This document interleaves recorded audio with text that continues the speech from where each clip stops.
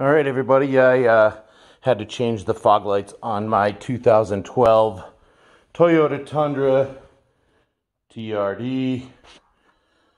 All right, everybody shows you the panel back in here. Let me get the light on there. All right, I noticed this one was the one I couldn't really get. I did use the tool for here, use the 10 millimeter here and here to take this off.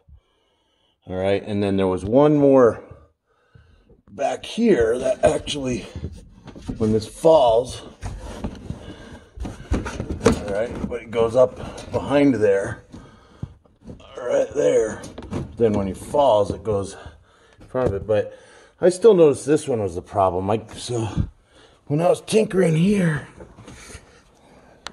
with these clips, I took those off. Had trouble with this one, and I had to reach up in here with some skinny vice grips here and pinch the little nut, this thing here, because it was spinning, because it was unseated from this in here. So it was spinning around. But I finally got it off, and then I was able to reach basically in here and reach my fog light. Reach my fog light right there.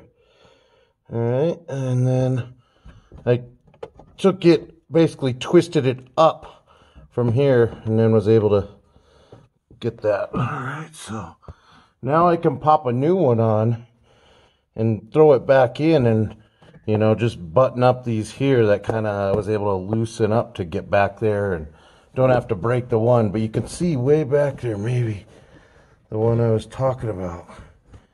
It's just kind of a weird, and without somebody here to spin it, can't really reach it. I don't really know what it does, and I didn't know if you had to get it to a certain vertical position or what, but yeah, I was able to do mine that way.